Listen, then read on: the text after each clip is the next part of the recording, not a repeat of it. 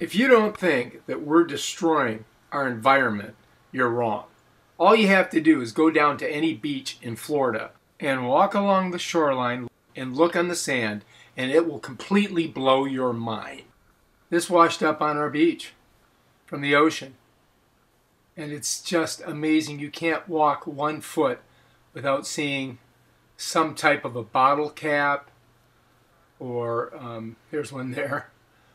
There's so many bottle caps, so many of them everywhere. There's a spoon. Oh my God. And there's another bottle cap. And there's another little pieces of plastic, more bottle caps. And you know, I saw a thing on Facebook and it said, every time you go to the beach, pick up 3 pieces of plastic. Well, for every 3 you pick up, 20 wash back ashore. To me, that would seem like a futile effort. I mean, it's like trying to stop a hurricane. It ain't going to happen. You know, what we need to do is change our consumption habits and stop using this stuff. Forks, you know, we need to get rid of all of this disposable stuff immediately. You know, right now, all single-use plastic should be banned across the world, across the United States.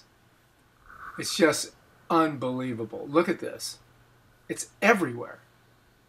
I mean, think about the animals that are living in an environment with tons and tons and billions of tons of plastic just floating around, and they're consuming it. And then people are consuming those fish that eat this stuff. I mean, think about it.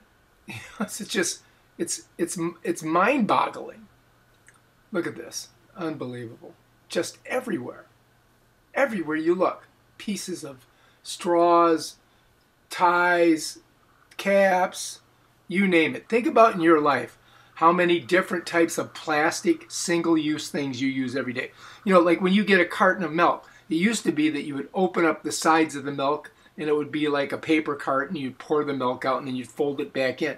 Now they've got a plastic top with a little pole thing in it. So you've got the plastic top that comes off. You got the little pole thing. So now you got 2 pieces of plastic. Plus, when you throw away the carton when you're done, it's got that other piece of plastic.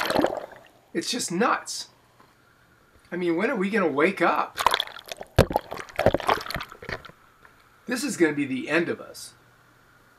They say that the oceans will be devoid of fish by 2045. That's just insane. And look what we're doing. Here's a bottle. Here's another bottle. And here's the top of a soap dispenser and the top of a pin. And washing up over here is a big, giant black garbage bag that somebody probably threw overboard, or maybe it had drugs in it. I don't know. But look at it. Big old giant hunk of plastic just rolling in.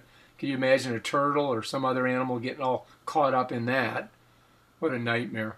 You know, usually human beings are altruistic when it comes to a societal level. But on an individual level, we're super, super selfish. And we use this single-use shit, these plastic bags, when we could be doing something else.